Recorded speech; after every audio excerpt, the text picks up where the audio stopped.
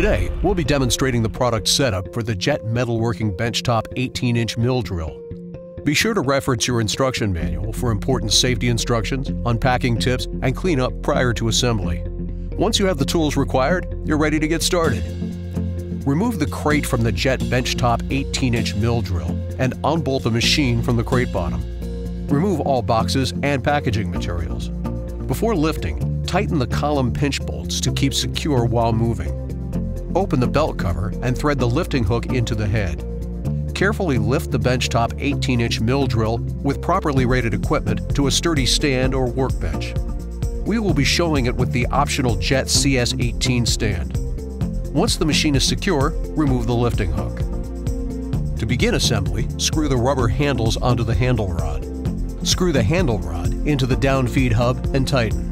The flat spot on the rod accommodates a combination or adjustable wrench. Repeat for the other two rod assemblies. Now slide the crank onto the shaft and tighten the set screw.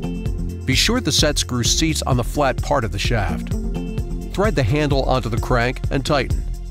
Next, slide the hand wheel onto the table hand wheel shaft and tighten the set screw. Insert the handle into the hand wheel and tighten. Then repeat for the two remaining table hand wheels. Clean all rust-protected surfaces using a mild commercial solvent, kerosene, or diesel fuel.